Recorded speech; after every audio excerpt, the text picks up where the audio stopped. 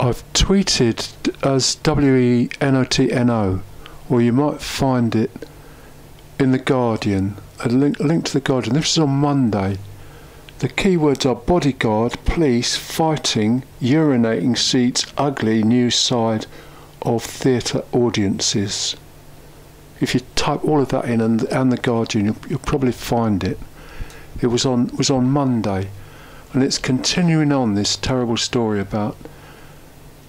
It seems to happen with it seems to have started with what they call jukebox musicals, and the audience has forgotten theatre decorum and behaviour during the lockdown, and they want to sing along and possibly dance, and it's all a big problem. And in this story, there's a report from the trade union for theatre staff who have to cope with all these dreadful situations, but it's also bringing it into comedy, because comedy audiences are very badly behaved as well, apparently. And I'm very interested in this because I've started to look at I'm pretty sure it's called the Lowlands Music Awards ceremony event. It's going to be in September anyway, in Edinburgh at the Biscuit Factory, and that's sort of after most of the theatre and fringe events will have finished, I think. Not sure exactly how those dates work, but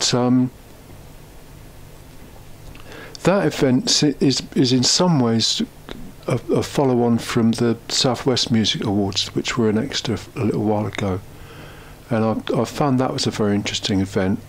And what I'm trying to explore is how drama, which might mean theatre or fringe events of some kind, which it probably includes comedy, but it's the drama bit that I think hasn't got a working method of finding sound clips or video clips that promote live performance in the same way that musicians are able to do.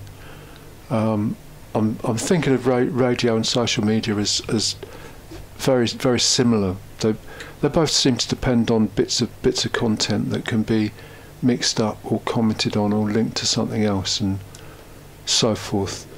But there's a point of view about live performance that it's a unique experience which has to be in front of a live audience, and the educated theatre audience goes from one production to another, and they learn about what's available only through previous performances, something like that. And I think the other thing is that the proscenium arch is sort of there, even in spaces where there is no safety curtain, or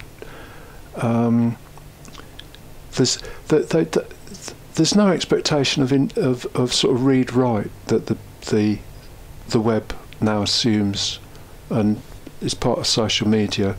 I went to Beyond Face, Bigger Than Lyrics, and there was a discussion section at the end, but all the questions came through a specific person, a host, presenter, who presumably asked the same questions they'd asked at an earlier performance the same day. There was a shout from the audience, "Do we get to ask a question?" But there wasn't an answer to that, and I think there's something,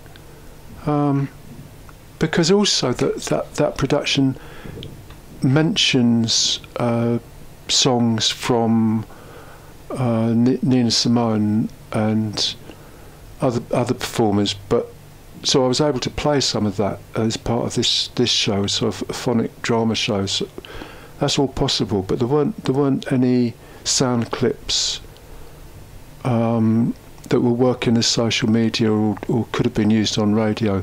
Maybe there will be later. It's an early stage of the production, but I would think it's that sort of possibility which needs to be looked at. And comedy is somewhere in between. It's somewhere in between music and drama in the way it works, because there's a lot of comedians who have put shows together based on short sketches or developments of that. If they've got characters, they can put them into a longer situation or find some kind of sequence. But the shorter ones can work on say YouTube or as bits of sound and get mixed up with other things. But this article is not encouraging anything like that. It's quite the opposite. Part of the issue could be a mismatch in expectations. Some people arrive at musicals expecting to sing and dance, and then many comedians say a rise in viral clips of performers interacting with hecklers has led to skewed views of what a comedy night involves. And then there's a quote from Kat McGregor, who is from I found the Stand Comedy Club on Twitter, so I might try and find out a bit more about this. I think that they've got clubs in Edinburgh, Newcastle and Glasgow, so that they would be very relevant to what happens in September as a discussion anyway. But he says we get a couple of customers most nights who have this misconception that a comedy show is about heckling the act. You're disrupting the show for everybody else. It ruins the act's flow. We try to stamp it out.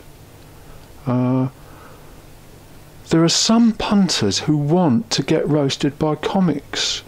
There's no accounting for them. Well, see, I don't think Max Starr, he's now booked for the Lowlands Music Awards.